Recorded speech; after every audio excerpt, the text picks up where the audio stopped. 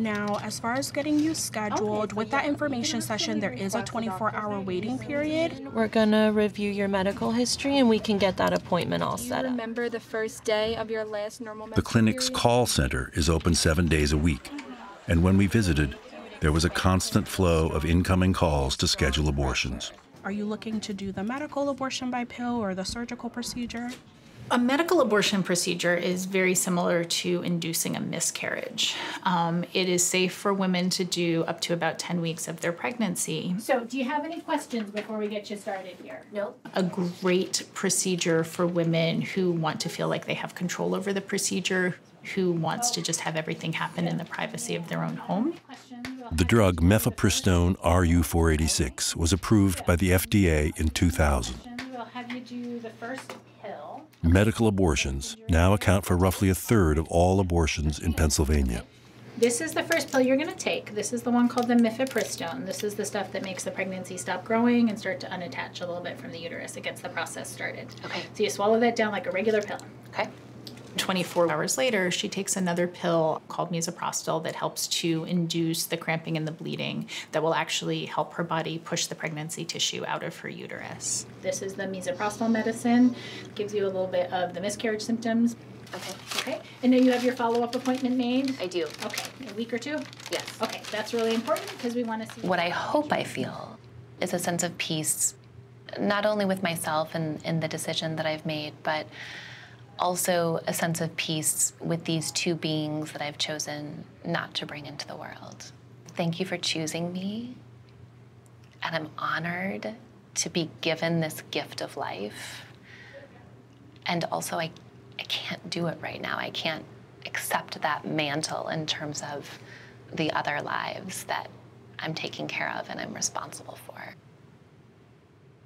I think I'm always going to feel a little bit of guilt, but we have to feel comfortable with the decision we made.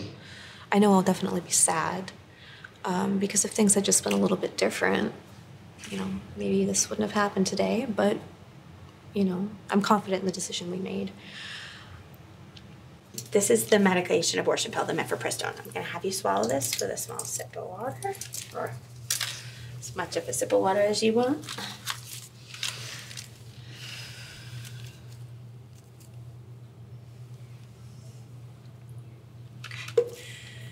So that's the one that starts the abortion process.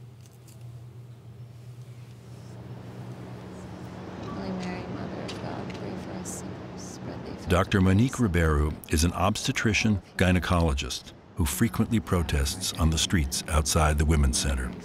The destruction of any life is a definite affront to God. So when an abortion takes place and an innocent life that has not done any harm to anybody is destroyed, I believe that that is one of the greatest sadnesses of God, but it pleases the devil. I'm an OB-GYN physician, sir. She deserves to have options. I know she feels boxed in. I know you guys feel like you have to do this. We can help her.